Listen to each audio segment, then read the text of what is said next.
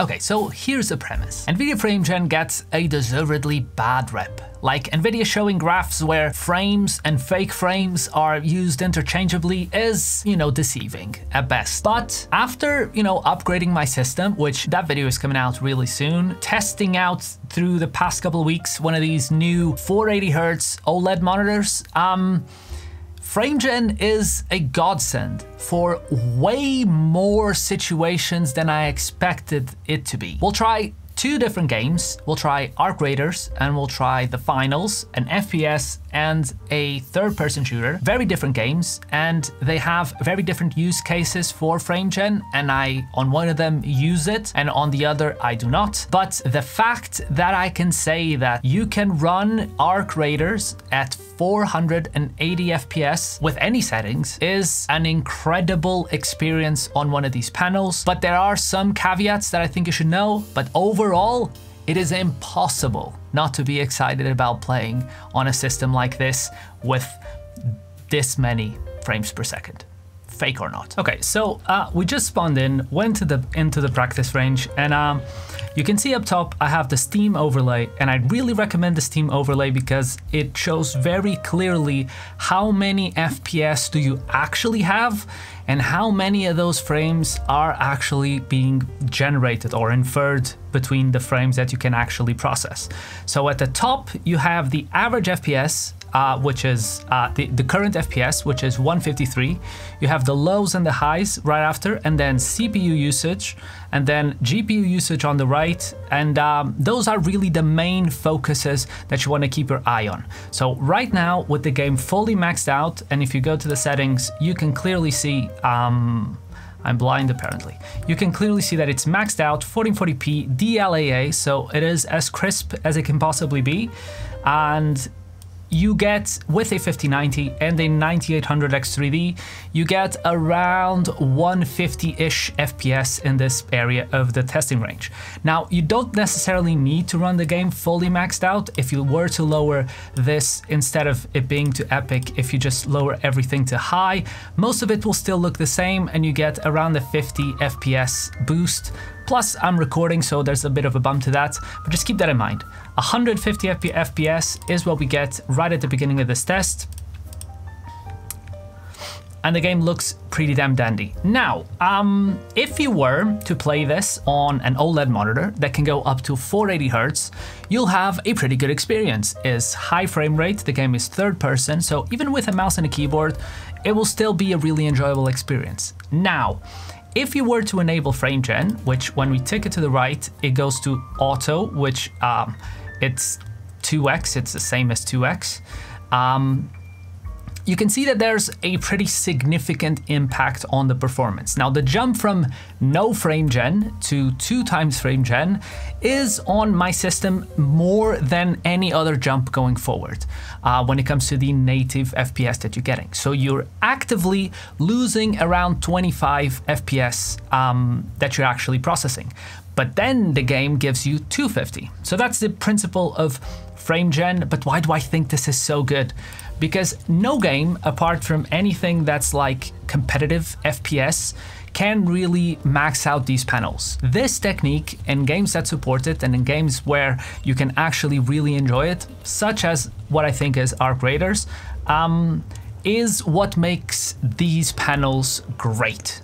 And if you make the jump from 2x to 3x to 4x, look at the top generated FPS and you get 440 FPS with a native frame rate that's still above 100 FPS. You get around 110 FPS and around 440 frames per second. Now, this will be significantly harder to show you in the video what it actually looks like in terms of fluidity and in terms of input delay. But what I can guarantee you is that for a third-person shooter such as Arc Raiders,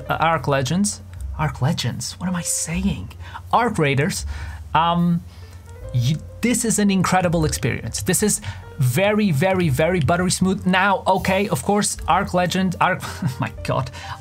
still has some significant issues when it comes to DLSS and some ghosting, and this doesn't necessarily make those issues any less noticeable.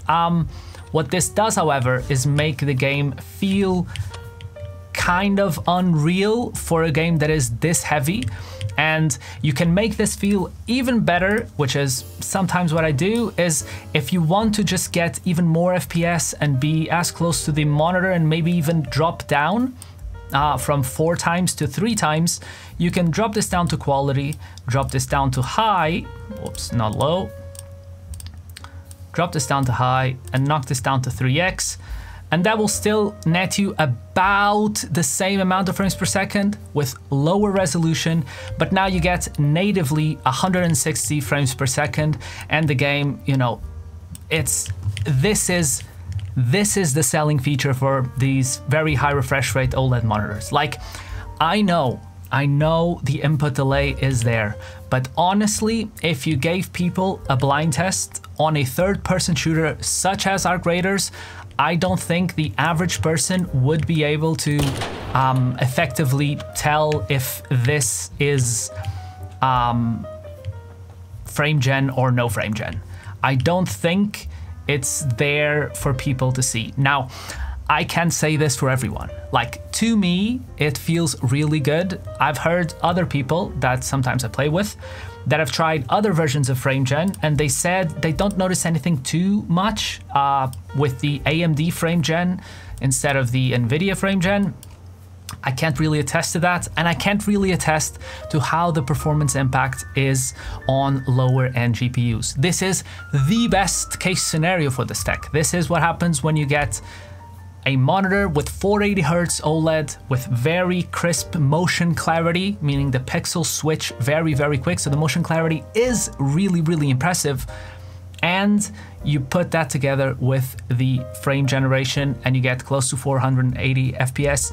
And the experience is really, really, really great. And as for the less than good example, I'll give you the Finals. Now, the Finals is a significantly more competitive game in nature. It's first-person shooter, and you kind of are a little bit more in the flow of things. So I generally do not play with frame gen enabled. But I was curious, you know, I play with like semi-optimized settings. I have some things dialed down and some things dialed up, just so that I get, you know, enough visual candy whilst at the same time still keeping the game relatively light and easy to play. Sometimes I do DLSS quality, sometimes I do DLAA. DLAA significantly cleaner the image, and you get plenty of FPS, and it's more than enough with an OLED monitor with crisp motion clarity to actually enjoy the game. 270 FPS here in the firing range usually translates to around 240-ish in game.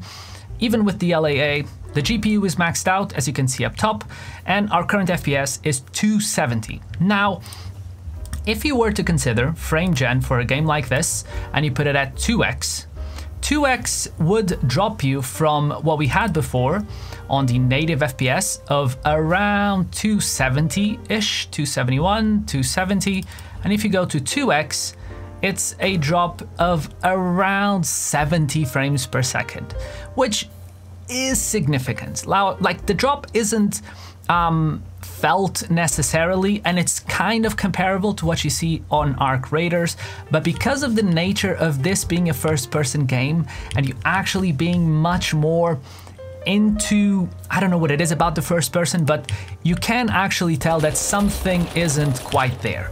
Like, there is increased input delay a little bit, but honestly, and I didn't want to really admit this, but if I was to be honest and I had to play the game like this, I wouldn't necessarily say it's a bad gaming experience. Like, if you're trying to eke out everything that you can, this isn't really the feature that you should use from a competitive perspective. These monitors have an incredible feeling when you actually manage to max out the refresh rate, and even though I know that I don't need this, and enabling 3 times frame gen, you can see up top I'm all the way down to 178, so that's almost 100 frames per second less than I had in the beginning. So the impact is absolutely there, but the visual smoothness that you get with a feature like this, and the fact that the input delay is still comparable to what you would get from simply playing the game at 180 FPS, is kind of mind-blowing to me. Like, this is not, in my opinion, this is not the feature that's gonna make unplayable games playable. This is not a magic feature that's gonna immediately make games enjoyable and perform great if they weren't already enjoyable and performing great to begin with. But the fact that all these monitors are coming out with insane sky-high refresh rates makes it feel like you're sort of missing something. It makes you feel like you kind of have to chase this impossible to reach number, because remember, a ton of games are CPU limited, or a ton of games don't really reach these just incredibly high frames per second. But if this sort of tech reduces that sort of barrier to entry a little bit, and you can actually manage to still be able to get the visual smoothness when you want to, for certain people, I believe this is incredible.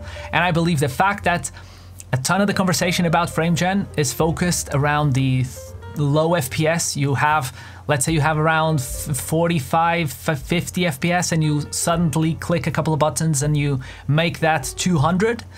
I feel like that's kind of missing the point. And this is, I feel like, one of the coolest, most impressive uses of technology that I've seen.